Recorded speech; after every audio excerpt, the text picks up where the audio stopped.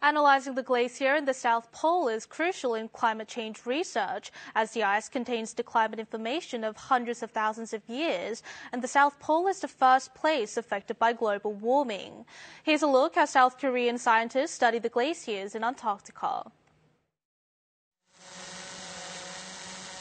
A snowy field stretches on forever in all directions. This is the area that South Korea's glacier research team has picked for its research.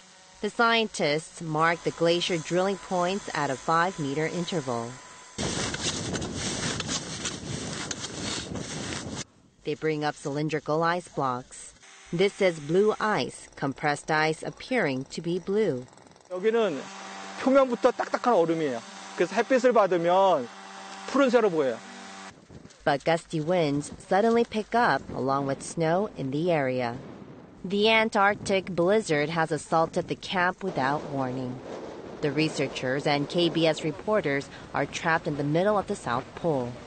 A wind chill factor of minus 30 degrees Celsius and 30 meter per second wind makes it hard to even stand upright.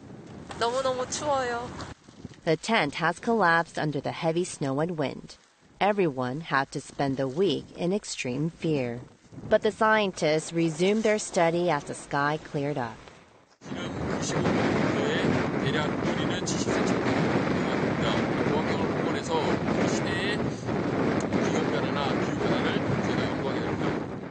Glacier research is growing more important as global warming becomes more serious, for climate information of the past can help predict the future.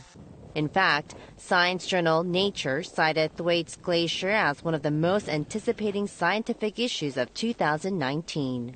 The project's aim is to understand how quickly the already unstable Thwaites Glacier is going to melt and how high the sea level will rise from it.